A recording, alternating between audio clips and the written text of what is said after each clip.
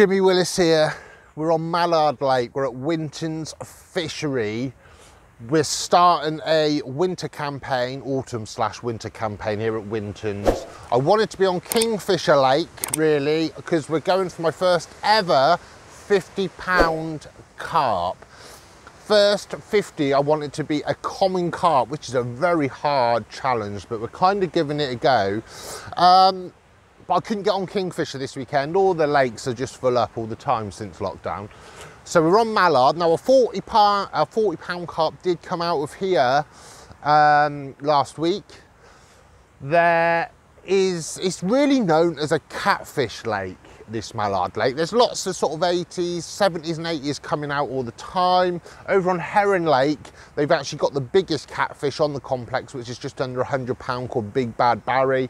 But this Mallard Lake, it does contain around 200 carp in here. They're not fished for that much, certainly in the summer, because it's all the catfish boys come from all over the country. I first came across this venue, I think, was it late 90s, something like that. It was a Matt Hayes and Mick Brown done one of their fishing programs here for catfish, and I remember watching it when I was younger, and it was on this exact lake. I think it might have even been this peg they were fishing on. So yeah, it's quite exciting to fish on this lake. We'll show you what rigs I'm using, all pretty simple. Like, we're really after the carp, but we have to be geared up heavy just in case we do get them catfish. At the end of October, the catfish are going to start going to sleep because that water temperature is dropping. Has it quite dropped enough? I don't know. I wouldn't mind a catfish. If I can't get a carp, I wouldn't mind a catfish. They're a bit yucky, aren't they? But I don't mind the odd one every year.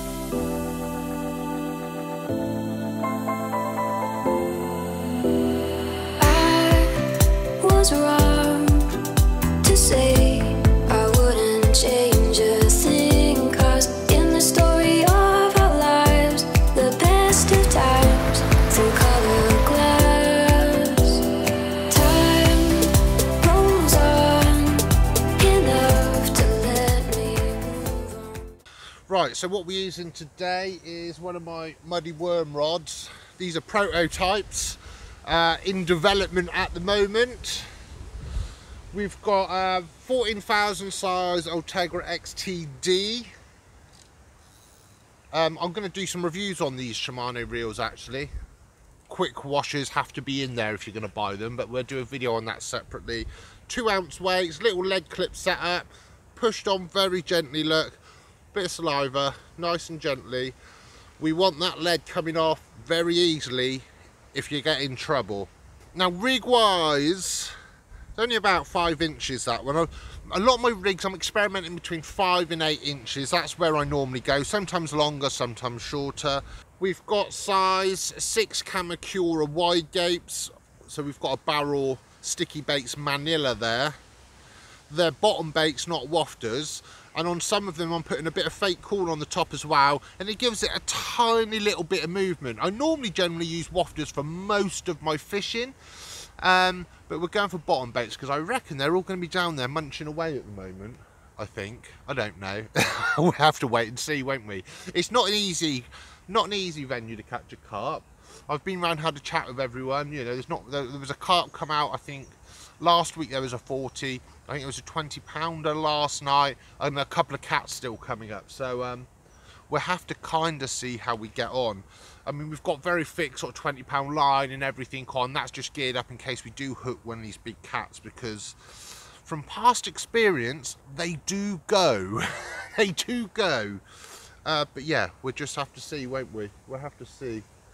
Horrible weather, I tell you what. It's going to tip it down in a minute, and it's forecast heavy rain, wind all weekend. Miserable, miserable. But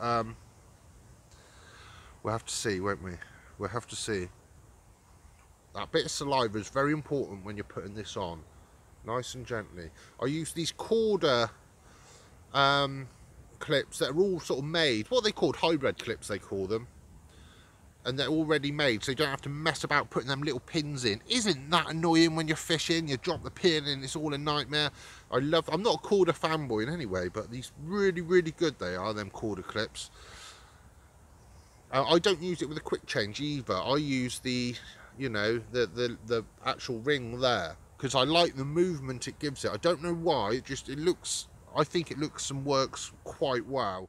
Right, it's Saturday evening. No carp, no catfish, but we caught a massive pike. I had a quick go for pike for an hour. We've already got a video out on this actually. Go and check out my YouTube channel or Facebook. Yeah, so I'm really happy with that pike. It's probably the biggest pike. It was 22 pounds, probably the biggest pike I'm going to catch for this whole campaign, I would have thought. I can't see me getting many 20 pounders. They're fairly rare for me. But yeah, we really want a carp. We really want a carp. Barry next to me last night did catch a catfish. I think it was around 52, 53, something like that. Yeah, they're lovely creatures, but the carp are my game.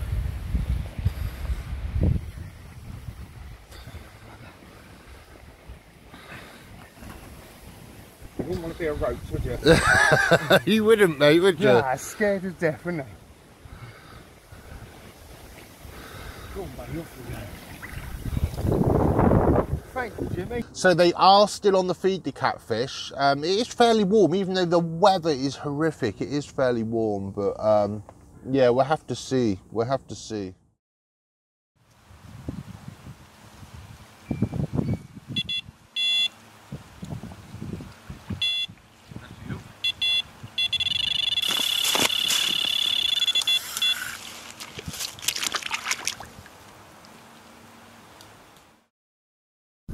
Weird looking carp. £62.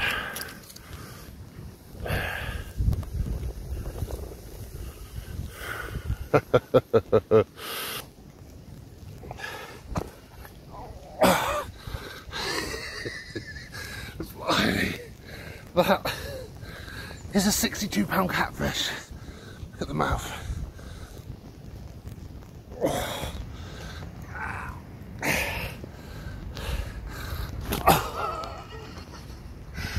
It's not what we wanted in the rain on a Sunday morning, but it's what we've got. Jesus, absolutely exhausted. Right gang, I'm going to pack up. I've had that cat this morning and I was covered in slime. I've got a new change of clothes on, but yeah, he's going to tip it down in a minute. I need to pack up really quickly. I'll show you around. Look, the wind's just destroyed my whole peg. But we haven't had a carp, but we will next time. Come and give us a subscribe. We will be back. And hopefully it'll be a bit drier.